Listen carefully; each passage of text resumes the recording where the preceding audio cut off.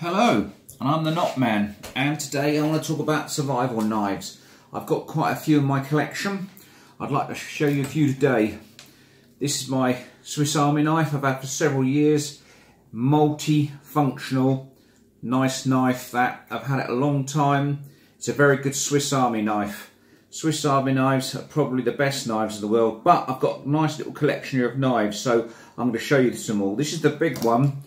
I've got a mini Swiss Army knife which I take out and about with me, with obviously scissors, little blade on it, and a bit of a flat-headed screwdriver. Nice little tool to that.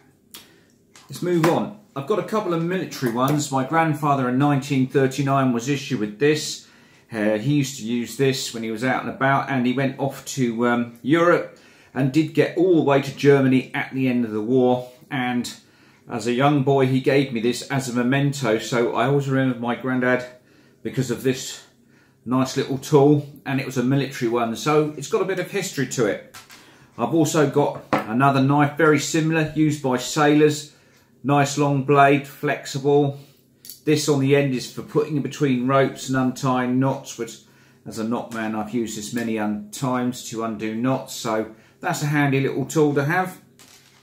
I spent a bit of time down at Bovington Tank Museum, which is down in Dorset, which has got a tiger tank and that, and because I was down there, the head manager actually gave me this. As you can see on it, it does say the Tank Museum. So I was given this as a gift because I spent some time down there helping down at the museum, so that's not too bad. Nice little blade on it, like a Swiss Army knife, but it's green, pocket size, bit of fun.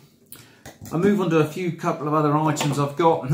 This really isn't like a combat survival weapon or anything, but it's actually a bottle opener, pop, and corkscrew for wine, cutting around the top of a cork and undoing a few bits and pieces like beer cans. But it's something to have in the cupboard, bit survival.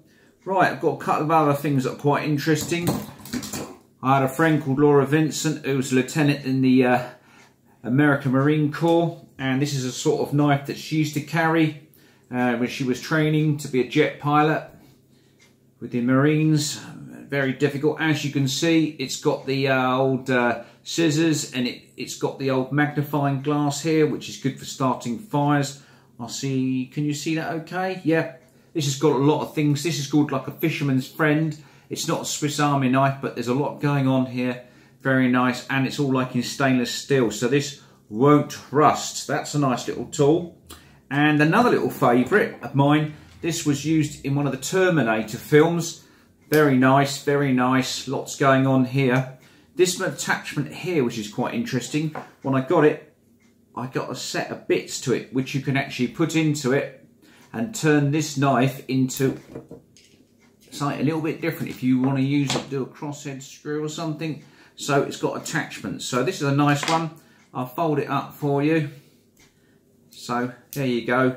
And of course here you've got a nice pair of pliers. Well, you never know, they can come in handy for cutting wire. As you can see, there's a wire attachment. So I've got quite a lot of survival stuff here. And in another one of my little updates, I'm going to show you some other stuff. But for now, there's quite a few knives here, as I say. Some of these are very interesting. Some have got some history, family history. Some of what I take out and about in the woods. And of course the little one, which is very good. Some people call it a lady's knife, but actually you can have that in your pocket. And it's quite legal in the UK because it's only got a 1-inch blade that doesn't lock. So that's a part of the rules in the United Kingdom, which you must abide by. Some of these you can't really take out, but if you go camping and that, they're quite good if you get permission by farmers to go on their land. So I hope you've enjoyed this little film. I'm going to upload it. If you've got any questions, send us a message, and I shall be back to you soon with some more interesting stuff. So as the Knot Man always says, take care, be good, and get collecting all sorts. Cheers.